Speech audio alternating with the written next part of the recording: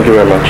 I see the facility management industry actually growing. The reason is because there are opportunities now more than ever for FM professionals to highlight and showcase what they do as FMs. FM is meant to do a number of things. One of them is to make your processes more efficient, and by doing this you make gains, financial gains. So the message is for FM companies, FM practitioners, FM students to ensure that that message is taken out of the classroom to the clients now, to say to them, if you engage us, we will reduce your cost of operations.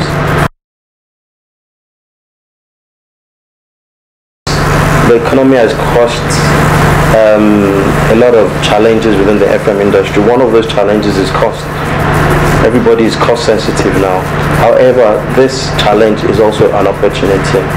How can we as FM professionals now ensure that we actually now practice what we preach, which is one of them is cost reduction. Another is cost avoidance.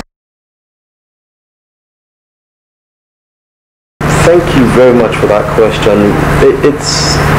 It's a totally new area in Nigeria, FM technology. It's relatively new in the world per se, and the FM software solution companies are not very many. But for your operations to be efficient, there is a need for you to invest in technology. One of the things we have done is we saw that opportunity much earlier in the game, 5-6 years ago, where we invested heavily in technology.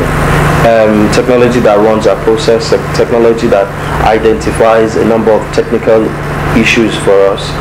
So we're sort of like ahead of the game, where a lot of FM companies are just trying to get on top of deploying technology. We've moved from that stage of using generic technology to we're talking to our solutions providers now to customize our technology for us. Technology that is appropriate for the Nigerian market. Technology that understands the limitations of the Nigerian market.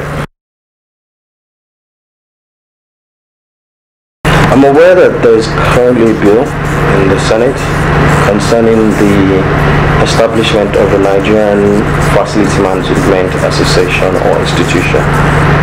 I understand it's past the first reading. We need legislation to support the growth of our industry. One, it will separate the quacks from the main players, the serious people. Two, it will bring about what we call a level playing ground, where anyone that is serious about going into the business needs to meet certain statutory or legislative responsibilities before they jump into the business.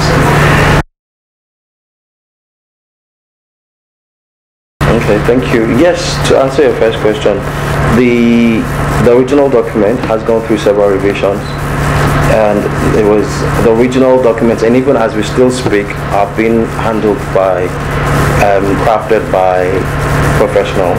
The second question is about the main challenges that we face as FM practitioners.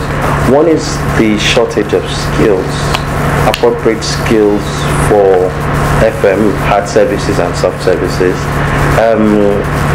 Another is lack of awareness, where our clients really don't know what FM is. They still believe it's the typical cleaning.